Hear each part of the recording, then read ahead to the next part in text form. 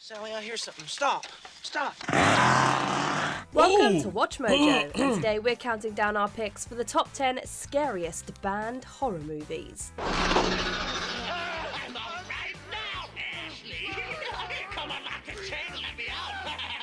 For this list, we'll be looking at horror films / thrillers that have been banned for various reasons, particularly the high levels of gore and other disturbing content. The movies don't need to have stayed banned to qualify for this list. What's the scariest movie you've ever seen? Let us know in the comments. Number 10, Antichrist, France. Danish director Lars von Trier makes movies that feel designed to sadden, sicken, and shock you all at once. Willem Dafoe. And Antichrist might be his crowning achievement in terms of overall disturbing quality. Chaos reigns. The film details the harrowing journey taken by a couple after the accidental death of their son. We don't blame you if you have to look away or even turn it off. Crying woman is a scheming woman. In 2016, 7 years after its release, Antichrist was banned in France due to a court deeming its 16+ rating too low. Promouvoir, a Catholic traditionalist group, had pressured the court in hopes of having the film reclassified with a more restrictive rating. And I understood that. What up, Alicia? We watching top 10 banned horror movies. That used to be beautiful about Eden was perhaps hideous. As of yet, there's no indication of Antichrist being re-rated and unbanned in the country. Nothing hurts more than to see the one that you love subjected to mistakes and wrongs. Number 9, The Human Centipede 2, the UK. Oh my Australia, God! Get this New fucking Zealand. movie out of here, bro. What a human centipede It's a nasty bag. We're not going to explain it here. One digestive system.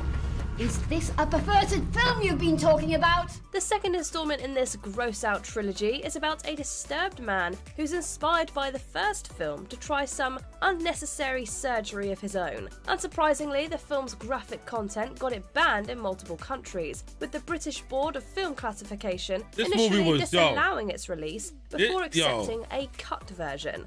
Dad doesn't have to find out. This shit is fucking nasty. The idea of the human centipede of connecting everybody's head into somebody's ass, and it's just a fucking nasty thing.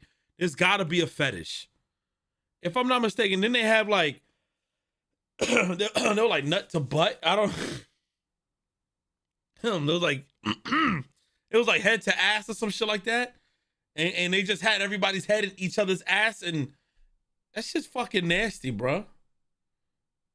Yeah, I ain't gonna fucking do that. Now we can come back and get it tomorrow when we have the key. A similar situation happened with the Australian Classification Review Board, which also later accepted a recut version. And in New Zealand, the film wasn't shown in theatres due to the controversy in Australia. Hello, this is Mark from USA Actors Management again. Please disregard my earlier message. Fortunately, Ms. Williams and Mr. Kitamura were able to reschedule, and they're really excited to come to London for Mr. Tarantino's audition. Sometimes a few minutes of cuts can make all the difference. Oh, hell 8, no. I Spit on Your Grave. Oh, I've never seen this movie. This film, about a woman who's attacked and then gets revenge on her assailants, bears the dubious honour of being called the worst movie of all time by the late great critic Roger Ebert. Forgive me. I don't like movies that have this color picture to it. While there's debate over the artistic me. and moral value of I Spit on Your Grave, it's undeniably a difficult watch. The film's graphic content got it banned in many countries, such as Iceland, Ireland, Norway, China, Singapore, Thailand, and West Germany. It was also banned in Canada until the 90s, as well as for 7 years in Australia. You brought nothing but bad luck with you. Bad luck. I have no friends now because of you. The original title was Day of... Y'all was waiting for it? If y'all was waiting for it, y'all be the first ones to get killed in this movie. I ain't gonna lie, bro. The Woman, which doesn't quite indicate how shocking it truly is. I don't like women giving me orders. Oh, shit. Number 7, Cannibal Holocaust, multiple countries.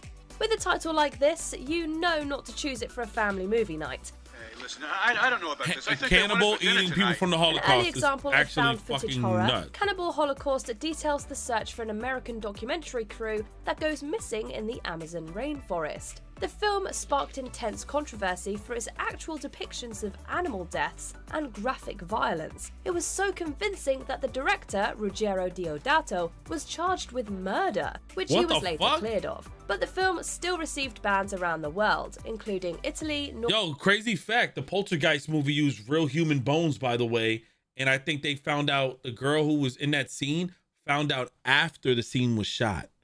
Some crazy shit, ain't it? Norway, Australia, New Zealand, and the United States. It's unbelievable. It's horrible. I can't understand the reason for such cruelty. Some of these bans have been lifted, but Cannibal Holocaust remains one of the hardest movies to endure. John, I want this material burned. All of it. Number 6, The Last House on the Left. The UK. I ain't gonna lie, it's all like 1970s movies. No, come on, let's go here. We got more important. Hey, have a good night and God bless you, Director freak. Wes Craven was responsible for 2 of the most famous horror series of all time, but his career started with a movie so unsettling it makes those other films look like kids stuff. I think it's crazy. What's crazy? All that blood and violence. I thought you were supposed to be the Last House on the Left generation. came out. The Last They House rebooted on the that shit. Left, a horror take on Ingmar Bergman's The Virgin Spring, tells the harrowing story of parents seeking revenge on their daughter's killers. The results are brutal, and the film sparked plenty of controversy. In the UK, the British Board of Film Censors declined to give it a certification, resulting in its ban. Goddamn high-class, tight-ass freakos. In 2002, a modified version of the film earned an 18 certificate, while the uncensored version was released in 2008. We'll stick with Scream, thanks. Number 5, Hostel Part 2. Oh, Hostel was a fucking nutty movie too. What kind of contract? Anyone who comes to this place cannot leave without killing. Some horror movies almost seem like they're trying to convince you to avoid travel. Oh, number 1 isn't a Serbian? I thought you said suburban. I'm like, American what? tourists being tortured overseas, and the second film went even further in terms of depravity. As a result, many countries have been hostile towards Hostel Part 2. She'll go straight to the police. Yeah, exactly. Someone should. No one should. Eli Roth's sequel has been banned/censored in multiple countries, do not watch that fucking including movie. New Zealand, Serbian Germany, film? and Malaysia. Is it really that bad? And it's pretty incredible to think it even played in American multiplexes. You think we're sick? 4 years later, Hostel Part 3 was released straight to video and attracted far less negative attention. Number 4, Salo, or the 120 This is Days all in the of 70s, Sodom, some of these movies, some of them. countries. All things are good. When I heard that shit. What is it, trash or is Salo this just is disturbing? based on a book by the Marquis de Sade, who's responsible for the term sadism. And that's certainly what happens in director Pier Paolo Pasolini's film about teenagers being tortured in fascist Italy. You poor idiot. You must be stupid to think that death would be so easy. Don't you know that we intend to kill you 1,000 times over? Until the end of eternity. If there could be an end to eternity. Just hearing about the acts depicted on screen is enough to turn your stomach. This explains why the film has been banned in so many countries, including Australia, New Zealand, and the United Kingdom. These bans have been lifted, but not until decades later. While many have praised Salo as a work of legit cinema, others find it more obscene than artistic. The bourgeoisie does not recoil from slaughter. Though the victims That's made me cough. sons and daughters. Oh, his teeth was Number fucked 3, too. a Serbian film, multiple countries. If there Guess was it's number 3. ever a horror movie that should come with mandatory therapy for viewers, it's this one. Srećna srpska porodica. Život. This film, a Serbian production about the making of a shockingly brutal film, is itself shockingly brutal. And so it's been banned in multiple countries for its sickening content. At different points, the film has been banned in countries such as Australia, Why was New it banned? Zealand, Brazil, What and are they Spain. doing? Overall, it's reportedly been banned in 46 countries. Dobro, ja već vidim da si ti lud, ne moraš to da mi dokazuješ. Samo mi reci... We're all for watching films from different cultures. But if you're looking for a good, clean Serbian film to watch, we recommend choosing something besides a Serbian film. Gde nema života, nema ni umetnosti. Ovdje pravi talenti trunu kao leševi dok Srbi prave konferencije za štampu.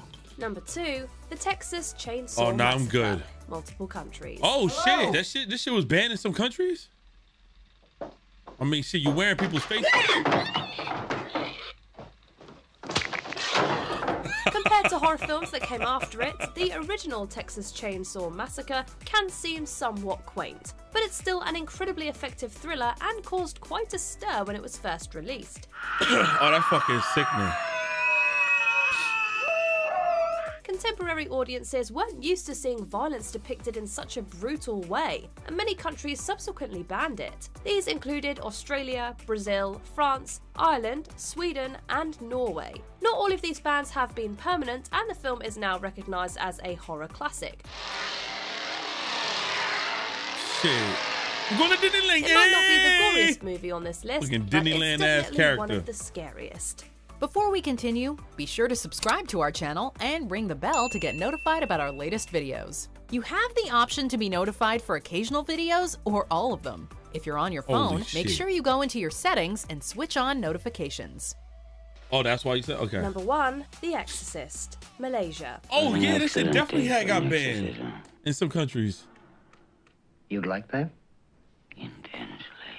Director William Friedkin's film about a young girl's demonic possession was nominated for 10 Oscars and won 2, including Best Adapted Screenplay. It also arguably changed horror and movies in general forever. The film's graphic content reportedly caused numerous viewers to throw up and pass out. Didn't people there die? were even reports of heart attacks. Various cities in the US and the UK ended up banning the film, but it still became a box office bonanza. The film was even banned in Malaysia. The power of Christ compels you! The power of Christ compels you! The power of Christ compels you! While undoubtedly a great piece of filmmaking, it's certainly not one you want to watch with dinner. I can't watch The Exorcist because the problem is I think of Scary Movie 2. And every time they kept saying the power of Christ compels you, motherfucker got swatted out with flies. And he had to take a shit. I don't know what it was, but it fucked me up and I always like laughed.